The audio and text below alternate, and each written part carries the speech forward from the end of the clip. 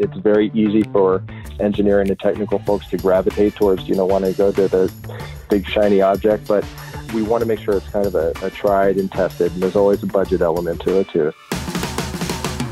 Hi, you're listening to The Secure Developer. It's part of the MyDevSecOps community, a platform for developers, operators, and security people to share their views and practices on DevSecOps, dev and sec collaboration, cloud security, and more.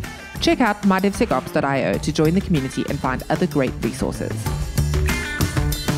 This podcast is sponsored by Snyk. Snyk is a dev-first security company helping companies fix vulnerabilities in open source components and containers without slowing down development. To learn more, visit snyk.io. On today's episode, Guy Podjarny, president and co-founder of Snyk, talks to Geoff Kershner. Geoff has worked in high-tech in Silicon Valley since 1995. He started off his career with Sun Microsystems, moving on to eBay, PayPal, LiveOps, before joining a small company called AKF Partners, specializing in helping with high growth. He has had various roles in engineering, product, system operations, and IT, but has always gravitated back to security, as it's a fascinating and challenging space. He's now the Chief Security Officer at Medallia, the world's leading customer experience platform. Hello, everyone. Welcome back to The Secure Developer. Thanks for tuning in. Today, we have with us someone who has kind of done this journey from ops to security and now tackles a pretty sort of sizable amount of security as Chief Security Officer at Medallia. We have Geoff Kershner. Thanks for coming on to the show, Geoff. Thanks for having me. I'm looking forward to it. So, Geoff, before we dig in, tell us a little bit about yourself. Like, what is it that you do, and what was the journey that you took into security and into specifically your current role? Yeah, thanks for asking. So I've been in high technology for about 25 years now. I came to the Bay Area in California in 1995 and started working at Sun Microsystems, then went to eBay and PayPal, and then a startup, and then a consulting firm, and now landed at Medallia as the Chief Security Officer. I've had various roles. I started in technology operations and gravitated in and out of security throughout my career. It's always been a fascinating area for me. Actually, at my last consulting company prior to joining Medallia, we focused on high growth and high scale companies and helped companies that were dealing with massive problems with just growing and scaling. And security always came up as a topic too. And I was the most experienced in our firm around security, so we decided to start a security practice there. I got engaged with Medallia as part of that, and I've been really excited to help them build a strong security program there. So you got lured into the dark side. I don't know which one of them is the dark side, but you got lured into actually operating and running that from the consulting side. Has that been very different? I mean, how's the shift from consulting to running the team?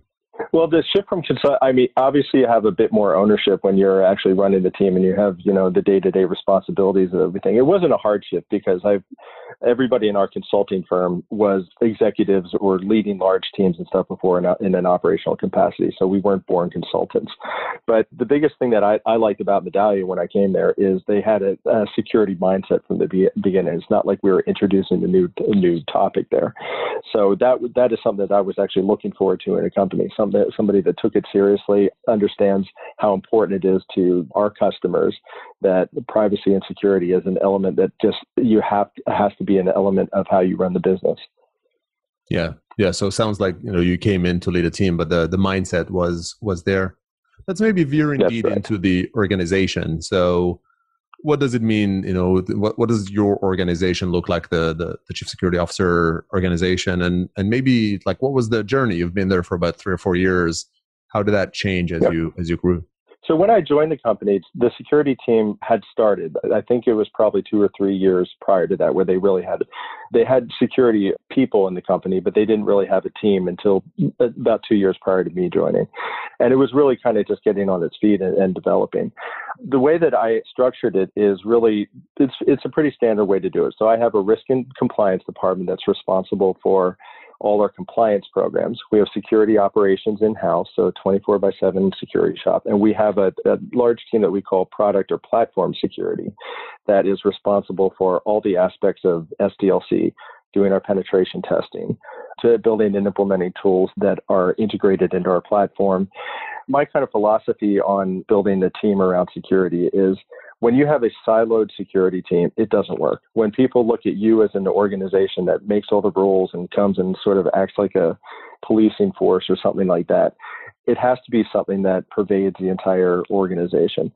But we also have a security engineering team that is responsible for building the security features that our customers use. So features around encryption, SSO, all that kind of stuff, they build and support. And they actually report, they're peers of mine that report in kind of dotted line into me and report into our CTO. But I think that's great that they have responsibility for acting like engineers.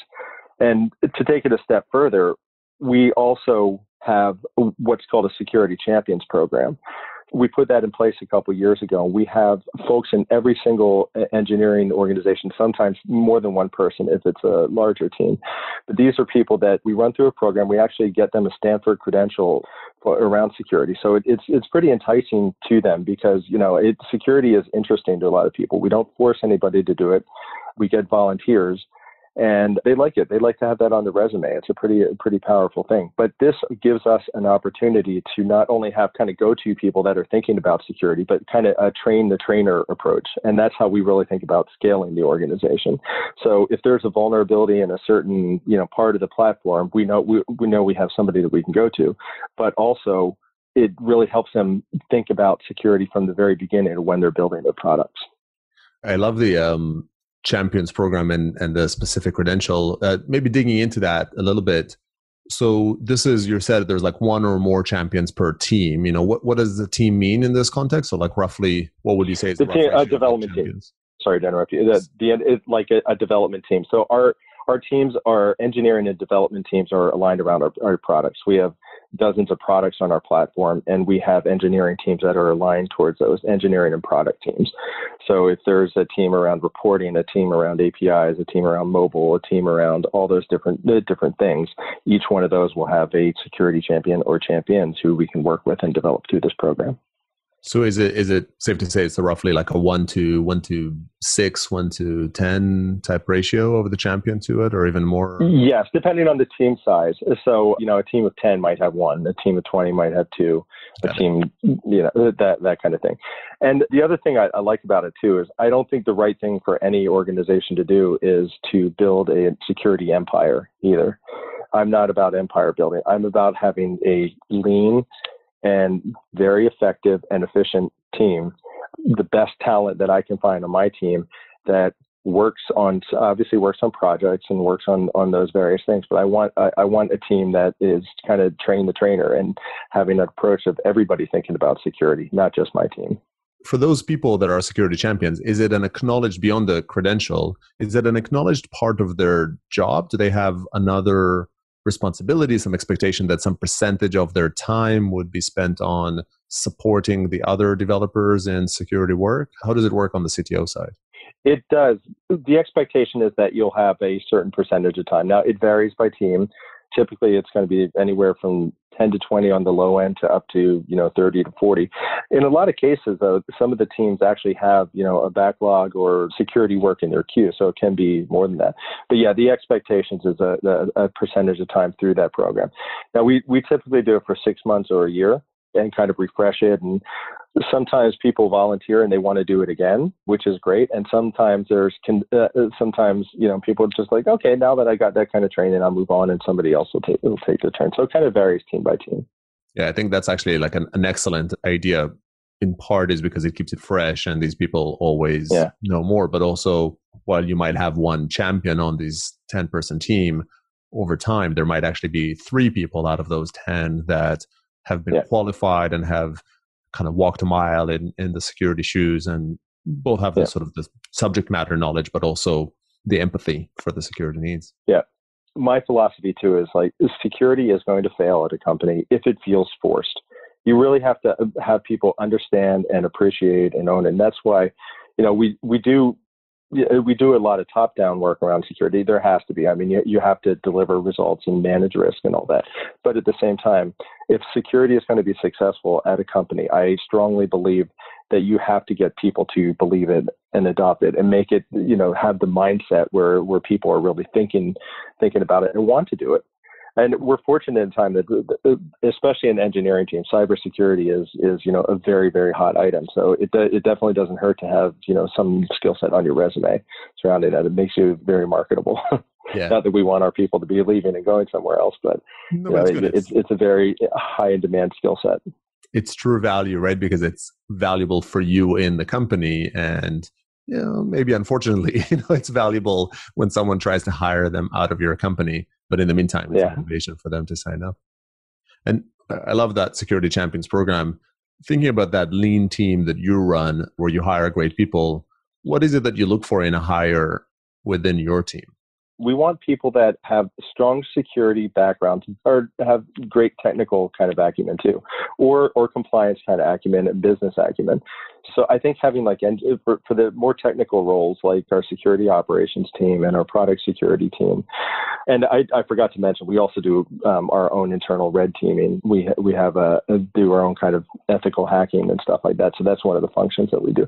But for those teams, I think it's important for them to have kind of a broad range and skill set, not necessarily expertise in one area or another, but having folks that can really, understand the technology stacks that we're working on and figure out how tools and systems and stuff can integrate with those. And I think a lot of the roles on the risk and compliance side is very customer facing. So we do a lot of work producing collateral around security. We talk to customers all the time. We have customers in the Fortune 50 in various different verticals, from banking to telcos to government to healthcare and stuff like that. So very highly regulated and security conscious customers. And my team talks to them often, and we have to convince them that our security is great. And for those folks, it's very important that they have sound business acumen and they not only understand technology and compliance and security, but have the acumen to be able to talk about it to customers and explain our features and the value that we can add as a security team. Got it. And I mean, this makes a lot of sense. And I think those are the engineers that help secure your own platform, and therefore they communicate with customers to help build trust that their data and trusting you is legitimate, that they're in safe hands, separate from the engineering team that I think you mentioned reports to the CTO that builds specific security capabilities, some crypto capability or the other. Although I imagine that team reporting to you is also deeply understands what has been built there, so they can communicate that. Oh, sure. Yeah, we're connected at the hip with those teams there. But just the fact that they're more engaged in the engineering process and the build and all that, it makes them kind of move at a different pace and have priorities. But they're very closely aligned with my team. A different structure. And how I do have a lot of influence over the product roadmap for our security, as you imagine. And how important is it to you to have a hire into your team know how to code? Actually like script code. How significant it is important for a couple reasons. So a lot of the tools and services that we implement, we're also responsible for doing the deployment of those, deployment and support. On the other end too, I'll take our product security team as an example. They're the ones that work on our SDLC and manage our vulnerability programs. For them, we do our own testing. We also hire third parties to do a lot of our testing. It's very important for them to understand the code and understand the technology behind it, because we're the ones that, will triage and look at vulnerabilities.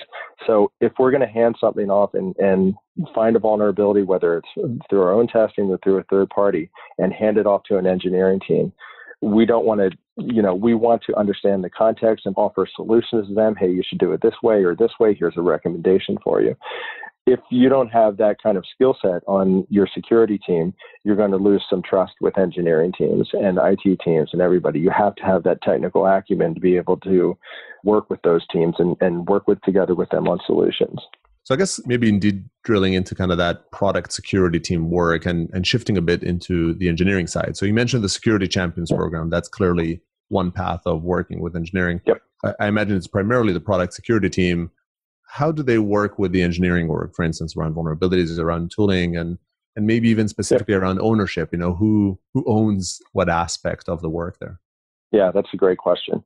When we think of ownership, I'll kind of start there and unpack it the other way. When we think of ownership, we want the system owners and people that are building the products, just like people building, supporting the server stacks and networks and all that, to own the security, like the same way that they own availability, the same way they own quality, the same way that they own the features. When you get that kind of ownership, if there's a hack or an intrusion on your product, I think, something that you built, I think it only makes sense that you'd feel some ownership and responsibility that, you could have done something better. So with that regard, that's kind of the mindset that we want to think. Having said that, the way that our team interacts with them is very much from the very beginning. We follow an agile process. We go through planning cycles and all that. From the very, very beginning, our teams gets involved with designs, reviewing designs, doing threat analysis on designs. And when products are being developed, there's a whole process where the teams can create triggers and stuff that automatically sends a signal to engage our team, our security team, in reviewing, helping them at the kind of review stage of, before the product gets really deep into development.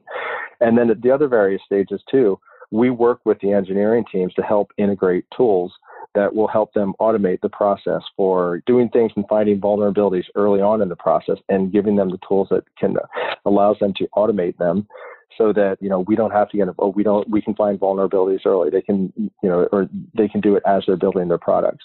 So the ownership really lies. We own the tools, we own the design, they own the products, and where the two meet are through our SDLC process.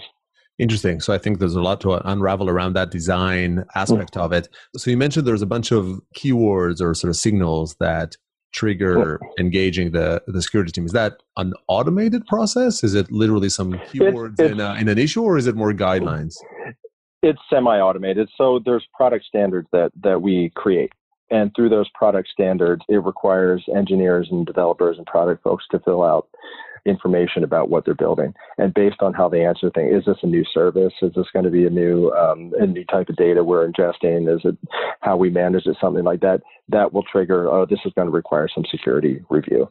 So there's some kind of like self-answer Q&A, and it's not perfect, but it's pretty good. It's pretty good at catching most things, and that triggers an engagement from our team. And that is a bit of a manual step, but that's how it's done today. But it's if I echo this back, this tooling, this semi-automated process helps the development team know when to engage you and when they don't necessarily need to engage you, and therefore you reduce the number of times they do need to engage you to a smaller amount, which is manageable or allows you to scale. Yes. And that is important to bring in that security expertise. Yeah, that's right. And the way it's a very collaborative process too, because like I said, we have this product security team that works on this too, but we also have the security engineering team that builds a lot of features and stuff. They'll often also get engaged in helping some of the if there's a big thing that's data science and stuff where you're doing that kind of work around there, that may require, okay, we really need to look at how we're designing the security around that. So it's a very collaborative effort. The thing that I really liked about how I wouldn't say I'm going to take all the credit for this, because we have a lot of wonderful people on the team. But when I got there, it was very much of an us versus them kind of organization. But it's really flipped. People come to us for help, which is great. People say, hey, we're building this thing. Hey, we're thinking about this new product. Hey, I don't know if this seems like, it might have some security issues. It's great that people are reaching out to us versus, oh my God, here comes a security team. Yeah. That's great. I mean, I think that ability to collaborate and having the mutual love or mutual appreciation is really core for it. How is your product team structured towards the team? When you say they reach out to us, is there a partner, a designated product security person that is mapped to a bunch of development teams? Is it more of a pool? Not really. As we're growing and scaling, we do have folks that have more expertise in one area versus the other. We have tons of different products on our service. We have, web intercepts, we have surveys, we have video, we have voice. There's Medallia, for context, basically is a company that does customer experience and creates it basically pulls, I use the word signals again, but signals from surveys to, when you go on a website and you're asked to answer some questions about this or that, that's often us, but there's video, there's voice, there's all these new facets for how our customers engage with their customers. And that's what we're trying to help. We're trying to help pull in and give them rich information about those sources. So there's lots of different technologies. We've actually acquired quite a few companies in the last 2 years. So, they come with their technology stacks and stuff like that. So it's kind of impossible for one person to understand everything.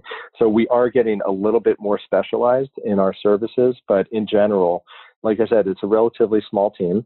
There's a way that they can reach out to the group, and then we meet regularly and triage and assign, say, this one's yours, this one's yours, and try to keep people around the areas where they're most comfortable and most knowledgeable. Got it. And I think with the Security Champions program, you also have people that are right there to engage. So they might have their local kind of depth in the application, even if their security depth is not as deep, but it's substantial. And a bit of a topic of choice for me recently is really the whole world of cloud security. How do you think of product security versus cloud security? You think about cloud platforms, you think about containers. Are those under the purview of the same team? Is it separate team? How do you see that delineation?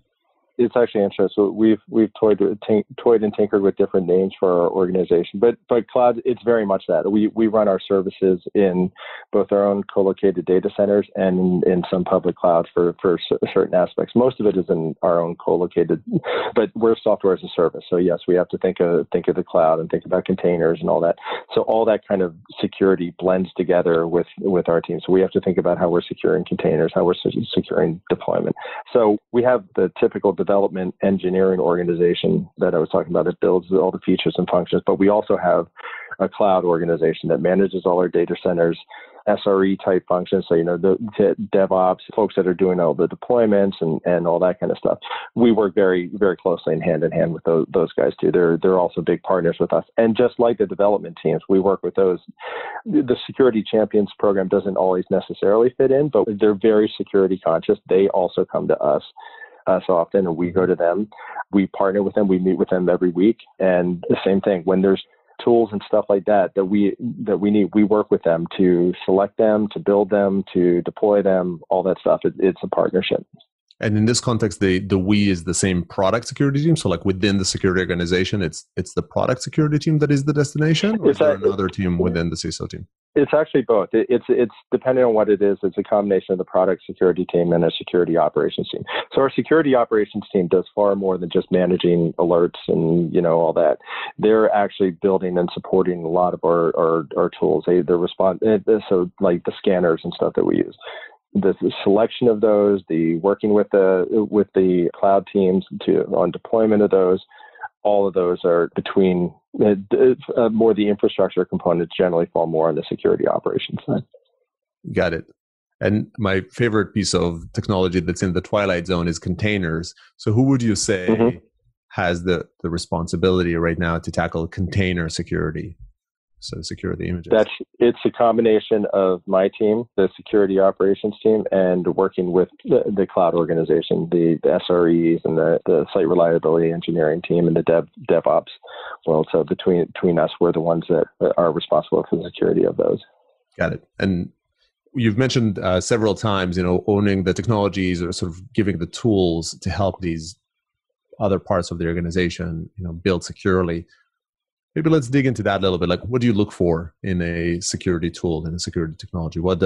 How do you approach an evaluation of a security tool? That's a great question. So that's another thing that I've made sure that we've developed since we've been here. So when we're doing an evaluation of a tool or a platform or a service, we have a pretty thorough process that we go through. So first of all, my approach to that is we don't necessarily want to go and find the latest, greatest, snazziest thing that isn't really well tested and really good. We don't want to be the first users of most tools. It's very interesting and it's very easy for engineering and technical folks to gravitate towards, want to go to the big shiny object and stuff like that. But first of all, we want to make sure it's kind of a tried and tested, and there's always a budget element to it too. So we don't necessarily want the most expensive thing. But I think the more important things that we look for is how it's going to fit into our technology and our stack and our ability to support it. You may have two tools that have the same kind of features and capabilities, but if you don't have the skill set to manage it and work with it, then there's no point in having it. You got to go hire people to support it.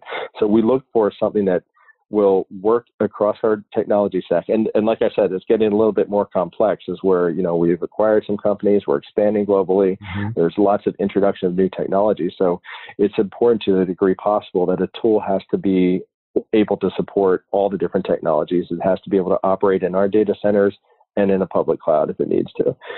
So you'd have to be able to build and deploy it in all those locations. And I think the integration like into our SIM and all that is important. How are we going to be able to run the tool, collect data, make sure we can manage it effectively, all these different elements. So we have a process and a criteria that we go through to say, how do we down select to a few? How do we run a proof of concept to decide? And the other important thing, like I said before, is if there's an element, whether it's an SDLC tool, something that we're going to integrate as part of the build and development process versus something that's going to run in our data centers, like, a scanner, container security, something like that, then we have to get the teams that are responsible for those involved as well.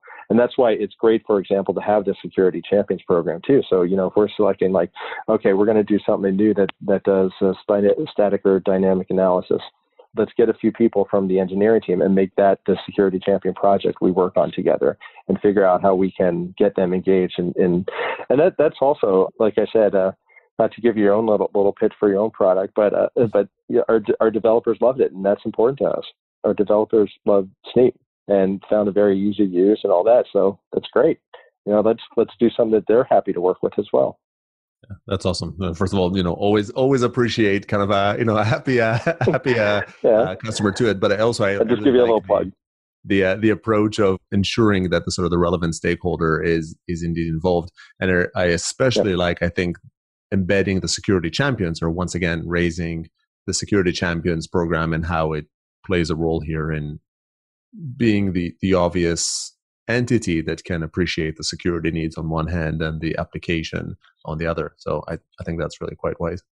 I feel like I can grill you on more and more of these questions, but I think we're running a little bit low on time. So I'll just kind of jump to my typical final question, which is, you bet. If you have one bit of advice or one tip or maybe even a pet peeve of something you want people to stop doing to give a team that is looking to level up their security foo, what would that be? I'm going to give you a bit of a vague answer. I'm going to say it depends. I think you need to find out what the organization and what the group or the team thinks about security and adapt your answer towards that.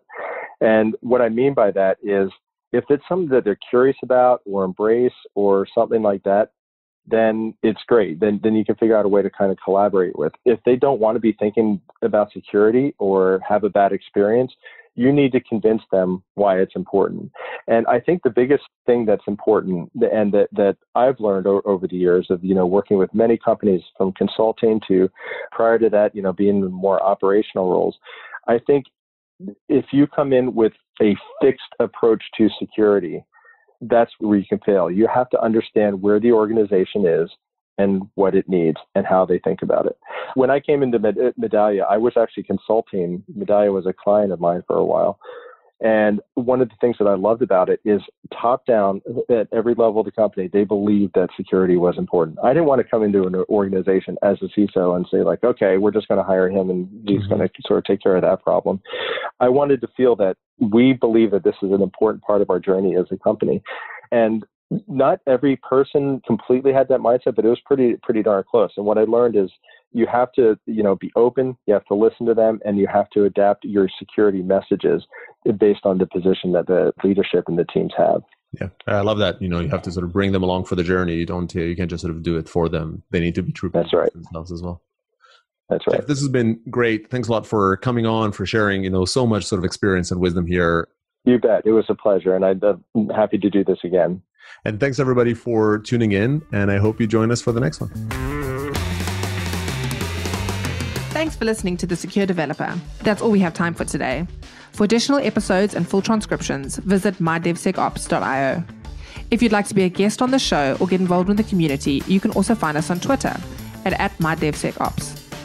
Don't forget to leave us a review on iTunes if you enjoyed today's episode. Bye for now.